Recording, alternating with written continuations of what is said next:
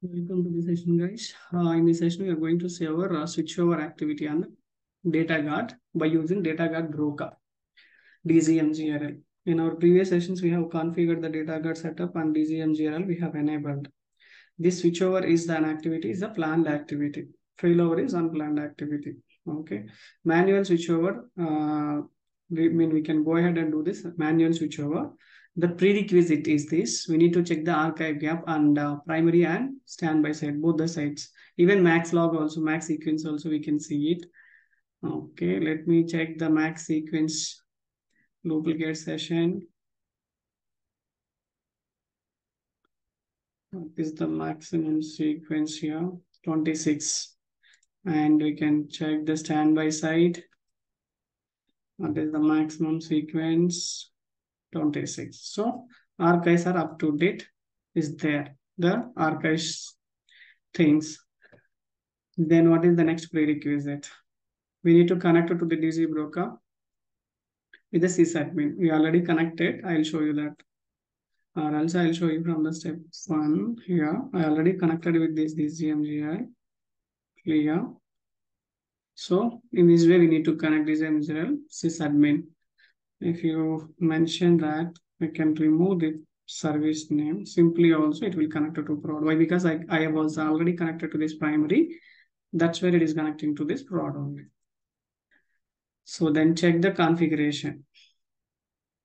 Check the configuration. So status is good.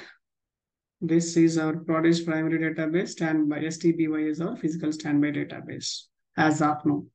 What we are going to do is this prod is becoming physical standby. Standby becomes primary database. How it is going to? Let me validate. If validate, what we are going to see, we used to see some of the flashback database status and off or on, and this network connectivity issues. These are okay. That's okay. And ensure primary identity. This one we can enable this connector identifier, alter system set things to 0, and then we can make it up. That is okay. It's a warning kind of one. And validating this connection just before we have updated the parameters, network set parameters. Let me check once our listener status, LSNRCTL status, DG and GRL, where it is. Our prod is connecting properly, there is no issue. Similarly, in the standby LSNRCTL status, reload. Let me reload the status on the standby server as well. And we can wait for some time. Sometime it's network, that is a network issue. That won't be any delays, any issues. Standby, it's fine, no issues. So ready for switchover. Our primary database is ready for switchover. That is only one thing which we need to validate it. Okay. Then standby also. We need to validate how the standby database is. Just before we saw that of the primary, standby is, see here, it is ready to switch over. So there is no issue. If you are going to do the switchover, it is going to take it. If it is not yes, switchover will be failed. That we need to look into it. Then we need to initiate the switchover activity now. See, by using this command, we can do the switchover.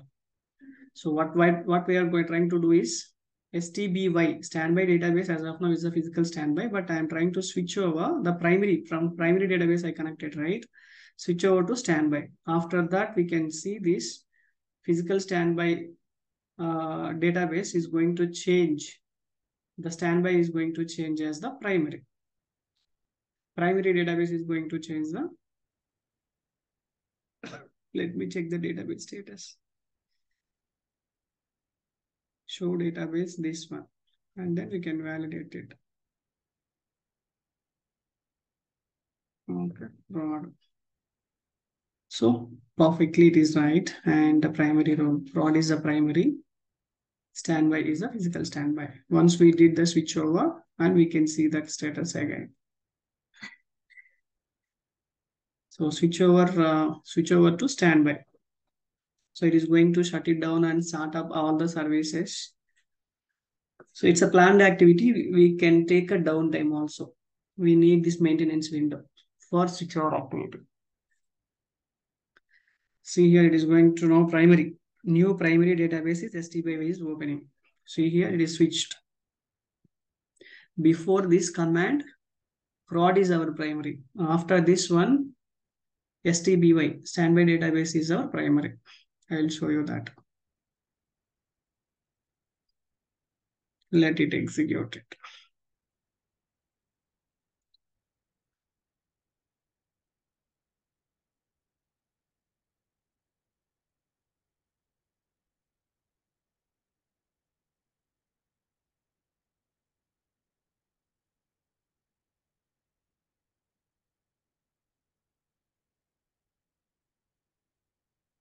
See here, it is now connected to this opening, and these things will happen again. It needs to be started, ideal instance and other things.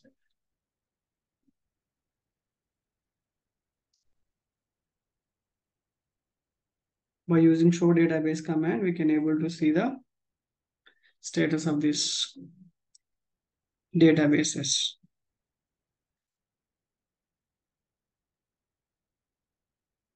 Starting the instance of the prod. See here now, operation requires to start up instance. That's okay. This prod instance becoming a standby one, right? So we need to start that, and then we need to enable the, while it is going to start up the network connectivity. That's okay. That is not an issue. Let me try to check this. Show database role standby. See here, standby database status role is primary now. And redo transport, it will take time. Why? Because the primary becoming a standby, that standby we need to start up. Let me check this here. A database has been shut it down. I'm thinking in that way. That is the one. Yeah, here it is. Our primary database switched to standby. Now, once it is done and trying to restart the services, there is some network issue. That's where it is not going to start up. That for that we need to do it manually also. Okay, and then we need to enable the MRP that will resolve that issue. Startup. Simply, if I could initiate startup, it is going to start up. Actually, if we are not seeing this network issue, right, attached address TCP primary.local domain, we need to look this one, instance prod. Okay, DZNGRL. So there is some issue with the network only for this thing. Why? Because we are implementing, listener does not currently know the service. Okay, that is the issue. Otherwise, it should do completely everything that self by itself only. But we are doing manually. Open underscore mode database underscore role from EDALA database. See here, MRP also enabled, read only with apply, physical standby. Which server it is? See, it's a primary server, production primary. So now our primary become physical standby. And our physical standby becomes, let me reconnect it. Let me check this. See here, this is the primary is becoming a standby. Now our standby is becoming primary. Read write mode.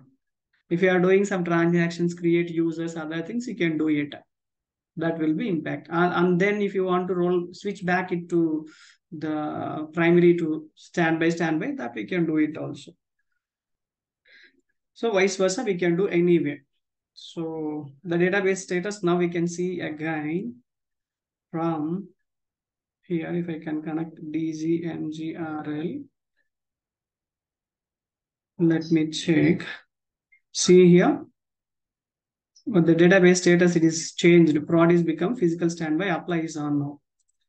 STBY. Let me check. See here. Our standby is becoming a primary and transport is on. Now, whatever the archives are generated on this server, now it is our primary. Our primary earlier our primary is becomes now physical standby. Vice versa. In this way, we are going to performing the switchover activity. If you want to roll back it, we can roll back the things as well.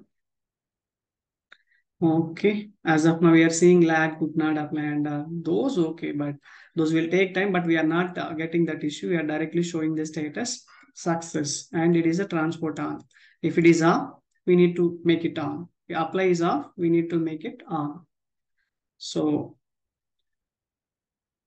for this, what we can see is I'll generate some of the archives, archive, archive log list. See, this archive log list is this alter system switch log file. Two more. So total how many archives we have on the standby. This is not a standby, now it is a primary. We have these many archives. Let me check the status of this archives. Max thread 31. 31 is generated. Standby side we can see 31 up to date. Okay. This is the way we are going to enable the Data Guard broker and then Data Guard switchover activity.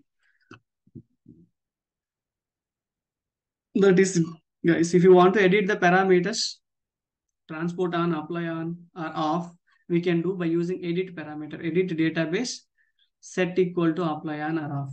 This parameter, we can use it. From the DZ broker, we can use that command, exit here, DZNGRL. From here, we can use this, apply on and off, we can make it. Apply off, we can make it. So prod database apply off, I did it. See earlier, okay, here it is. The prod database apply is on. I made it off. Let me check it. See here, apply is off. Apply rate is not going to unknown. Again, if I want to on it, I can make on. Then we can see the status also.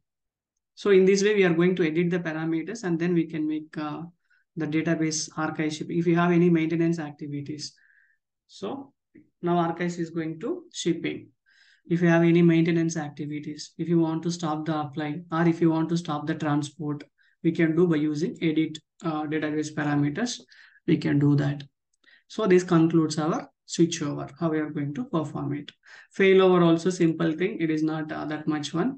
Similar way we are going to do it. Failover to the database name we are going to give. Okay. DZMGR level, right? So that is also very simple way that we can do it.